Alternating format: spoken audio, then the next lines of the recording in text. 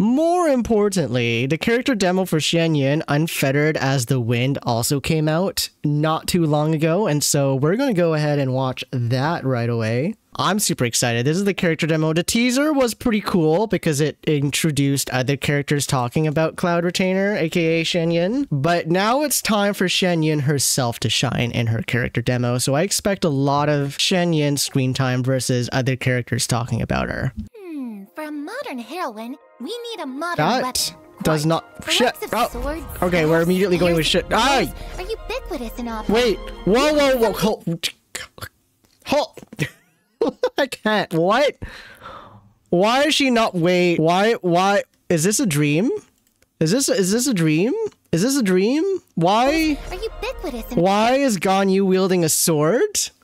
And why is she wielding a polearm? Also, is that a white tassel? Hold up. That's a white tassel. What is this Ganyu? Okay, well, also, who the heck is talking? Because that's neither Shinha, Ganyu, nor Xianyun. What is happening? Something more original. Oh, here we go. Also, Gusto? What is Shinha doing? Oh.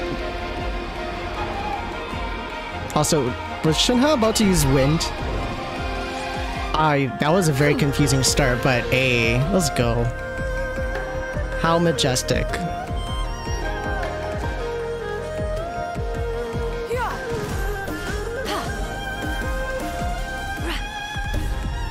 Very pretty music, I'll say so.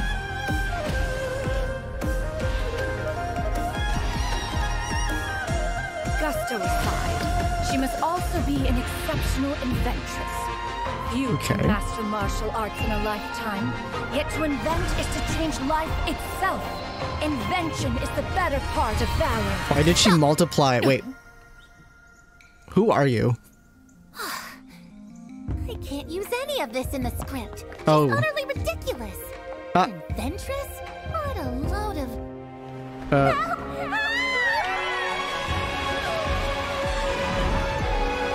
Also, we're seeing like the new area in Leeway as well, which is pretty interesting. Jump! No. Oh, it works on normal people too.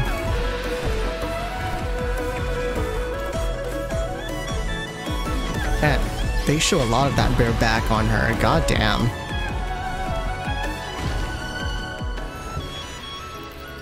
Well, have I convinced She did the you yet? glasses thing.